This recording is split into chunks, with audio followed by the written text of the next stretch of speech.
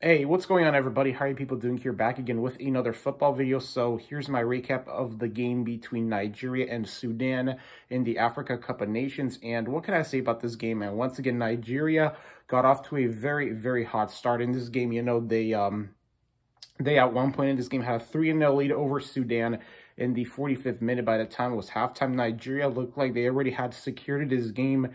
And what can I say about this game? Just another impressive performance by the Nigerian Super Eagles team.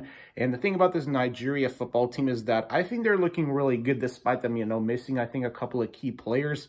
This Nigeria team has proven that they can still do it based off of depth, because, I mean, you look at the depth that the Nigeria football team has. Their depth, I think, is a big reason why they've been so successful in these last two games, because, yes, I know I read that, prior to the tournament, a couple of their players, a couple of their key players were going to be out. But right now, a fast forward fast forward like 2 weeks later, and Nigeria, they're still looking like they're on top of form, So that's one of the reasons why I have Nigeria as one of my favorites of going very, very far in this tournament. And in this game, Nigeria, just their typical attractive style of football, just being absolutely dominant on the counter.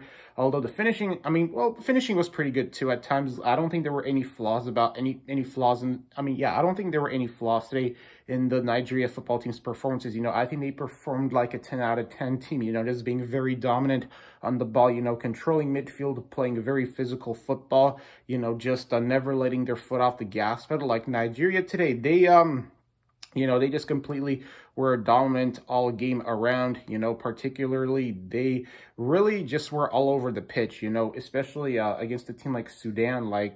I thought it was going to be like at least probably 4-0 for Nigeria. But sure enough today, man, Sudan, they got to go back. But Nigeria, they still got the win. So that's that, man. Big W for Nigeria's football team. I think that it's going to be interesting who they're going to face in the knockouts, because that's what's really going to determine whether Nigeria's football team will be able to go very, very far, And I also believe that Nigeria's football team, if they do make it to the final, I think it's a big possibility that if there is one final, that would be pretty cool to see. I think it will be a Nigeria-Cameroon final. That will be one final to see, because as for Egypt, I don't know if Egypt are going to go far because, they're currently playing, I believe, I forgot who they're actually playing. I need to go look it up.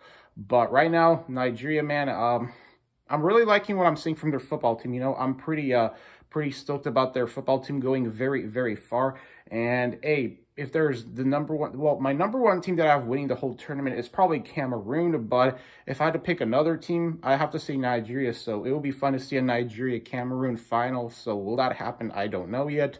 But as for today, man, Nigeria, just another very solid, impressive performance. Their midfield, their front attack, their defense looked very, very,